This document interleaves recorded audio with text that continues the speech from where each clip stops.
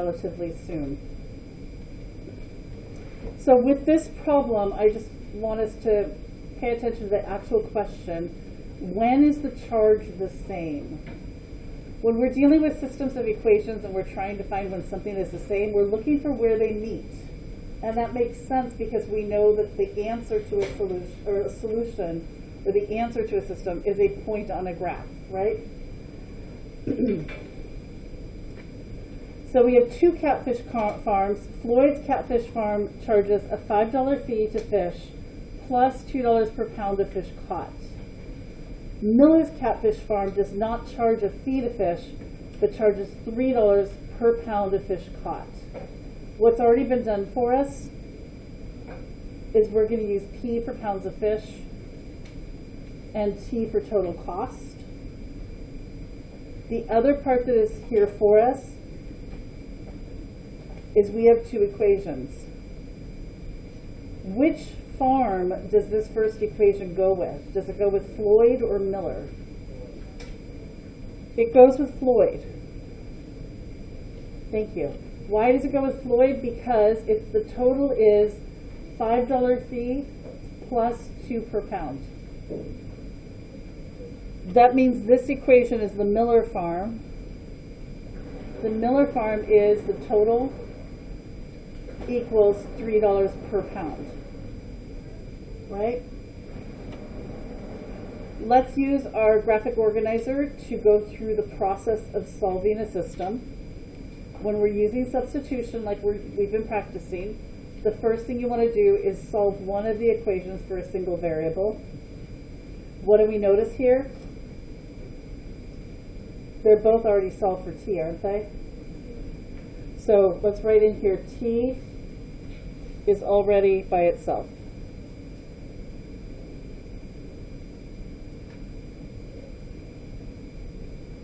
I'm going to write the first equation here. I could have used the second equation, it doesn't really matter. But whichever one I didn't use here, I'm going to use here.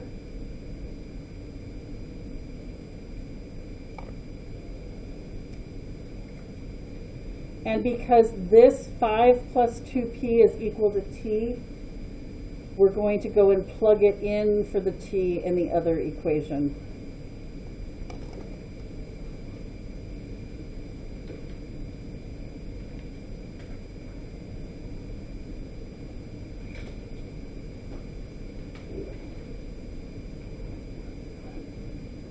We're then going to go through the process of finding like terms and solving.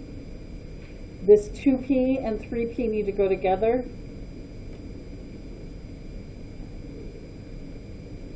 Gets eliminated on this side. And we're left with 5 is equal to 3p minus 2p is 1p, or we could just write it as p.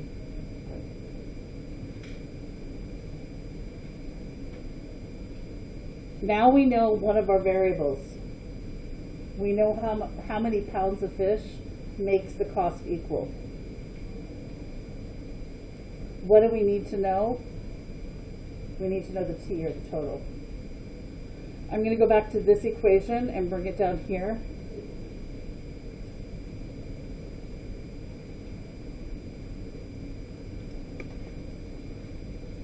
I'm going to take the amount that we found that's equal to p, and we're going to plug it into this equation where the p is.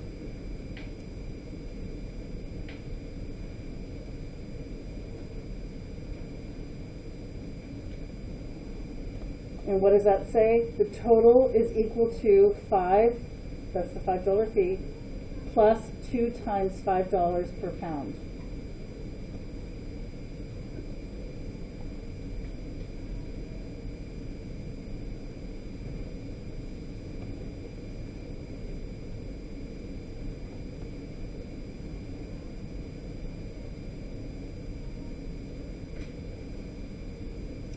So the solution is both farms charge $15 for catching 5 pounds of fish.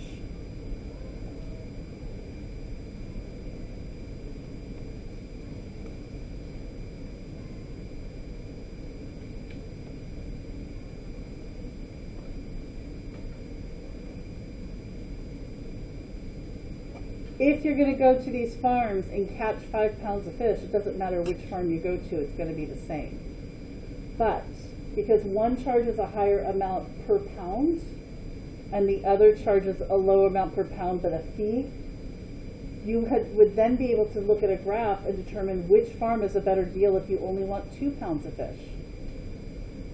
Which farm is a better deal if you want 20 pounds of fish. The lower price per fee with the fee on top of it, or the lower price per pound with the fee, or the just flat rate of $3 per pound.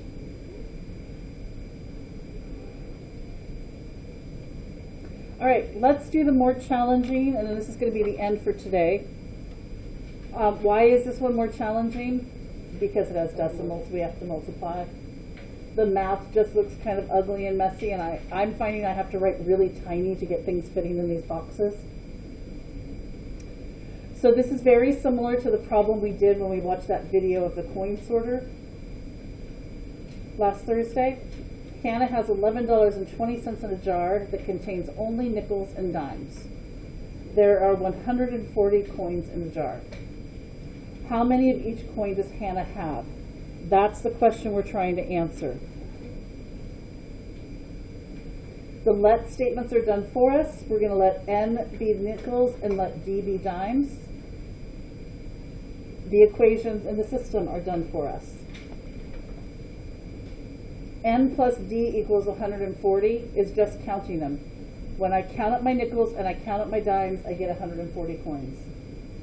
But because these coins have a value, the second equation is saying however many nickels there are, a nickel is 5 cents, a dime is 10 cents, and when I count them up and multiply them by their value, I get $11.20. That's what this equation is saying. So we're going to follow our same process. We want to solve for a single variable. In this case, neither one of these is solved for a single variable. This is the easier equation to work with. So let's start with it here. And let's say we're going to solve for D.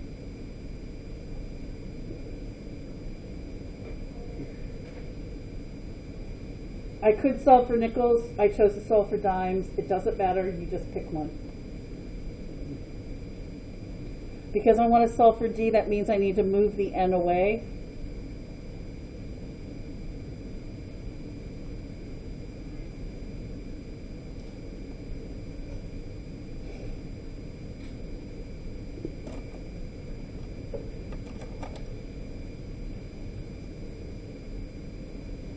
Now I have to take the second ugly equation, and I'm calling it that because of all these decimals in it. It's just a mess to write.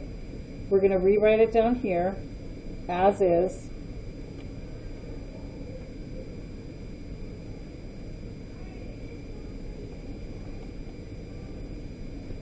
We're going to substitute this in for the D in this equation.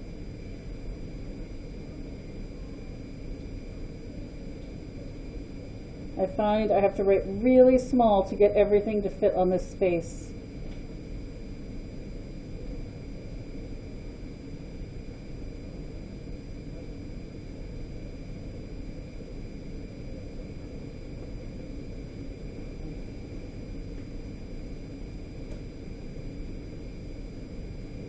My next step is to multiply this 10 cents times the parentheses.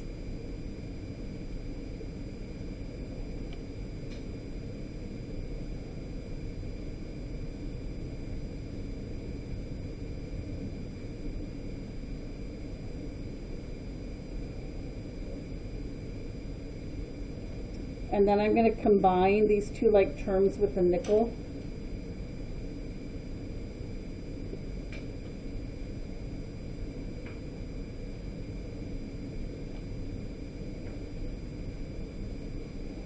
Yes, I know I'm going fast, but I am also watching the clock on this day with our shorter classes. I'm going to then subtract the 14 to get this term with the nickel by itself.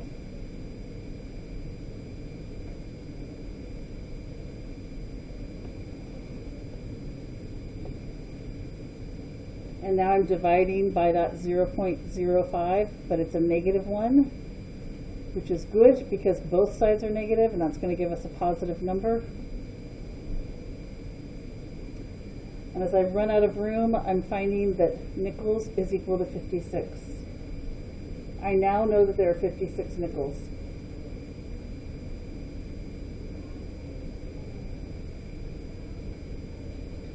Since that's the case, I can go back to that original equation, and instead of writing, oops, let me just write it out, nickels plus dimes equals 140. And I'm going to put this 56 in where the nickels are.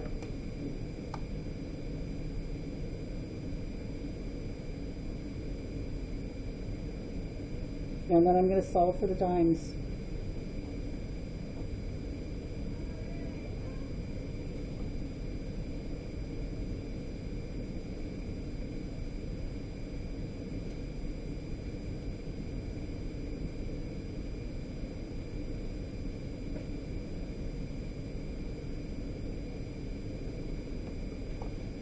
And there's our solution.